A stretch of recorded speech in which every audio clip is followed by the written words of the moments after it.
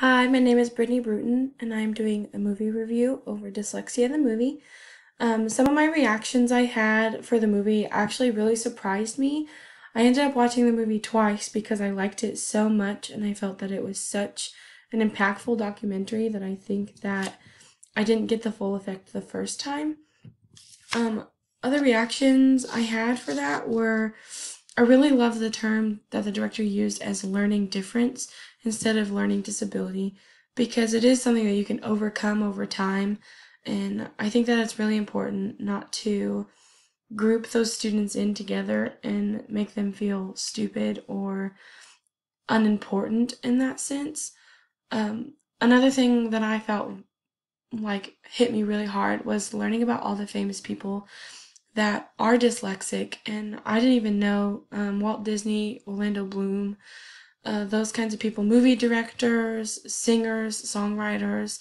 There are so many people that I feel that our students need to connect with more as influential people in their lives to look up to, and having those famous people to look up to and see them as a model of if they can do it, I can do it, and giving that personal motivation to strive higher than they think.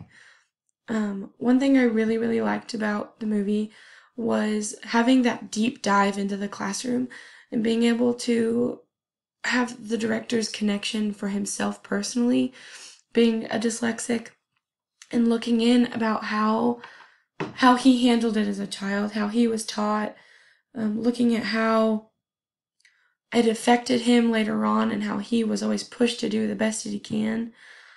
And I think that that was something that we should teach forever for everybody because we don't want to hold them back based on their disability or their learning difference.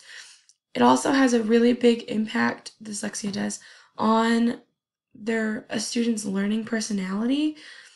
Whenever you can't read or write correctly, you tend to express yourselves in different ways. Whether it's being a very good speech giver and just being able to wing it all the time, or making movies or drawing or learning with your hands, that kind of thing. I think that that is really important to promote in our classrooms.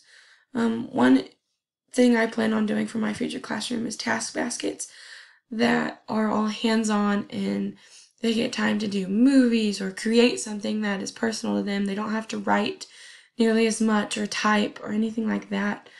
Being able to have really good class cohesion for if we do peer edits or peer review for papers or videos or anything like that.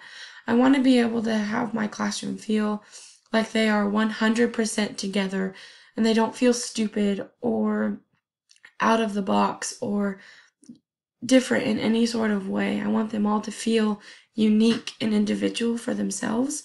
And I think that having a good class cohesion and providing different ways to create things that would be best for my classroom, that's personally how I learn and how I think other students will comprehend information better.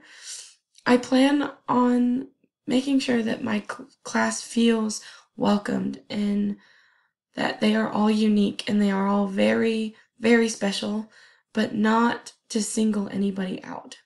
I feel that whenever teachers know that they have a student who is dyslexic or has a learning disability, they tend to single that child out instead of letting them learn certain ways or they have to do this by themselves because they can't work with other people. Having them integrated within the classroom is honestly the best thing that you can do. It's kind of like with an ELL, you want to pair them with people, with other students who are proficient in ELL and they know that what the correct terms are or how to spell. You want to do the same thing with your dyslexic students also. And I think that pairing them up and having good groups for students is going to be so beneficial within my classroom. One, so they get to know other people and don't feel so singled out all the time, but to also be able to start building relationships with each other, being able to advocate for each other. If they see that one student is struggling, they can connect with them and have a completely different outlook on life. And I think that if we, as teachers implement this all the time in our classroom, where they are all synced up together and support and advocate for each other, let alone for themselves, I think that our students would be so much better off and be able to stand up for themselves or tell someone how they want to learn and that kind of thing. Another thing that I plan on using in my future classroom is choice boards. I personally love choice boards, and I feel like I learn better doing a choice board than I would if you were to give me a 7-page paper and I have to write it all by a week, or if you gave me a speech, or if you let me express myself in a comic, versus having just that set, this is what you have to do, this is what you do. There's no ifs, ands, or buts about it. I think that allowing students to have a choice in the way they learn really helps them comprehend the content and how they are supposed to behave or interact with society, and just allowing them to be themselves and give them a choice in how they want to learn and advocate for themselves. The best thing we can teach our students is to be an advocator for themselves and others around them, and be supportive in just keeping them so safe and stable and not allowing anything bad to happen, keeping them safe in an environment that they feel comfortable talking to you about, and having other issues that come about if they're getting bullied or anything like that for their dyslexia, being able to show them what it's like to have someone to listen. I think that in today's society, we don't pay attention enough to our students, and I think that we as teachers need to be the advocator and allow them to express themselves in many different ways, not just giving them a paper to write about, and allowing errors. We want them to make mistakes. We want them to learn from their mistakes.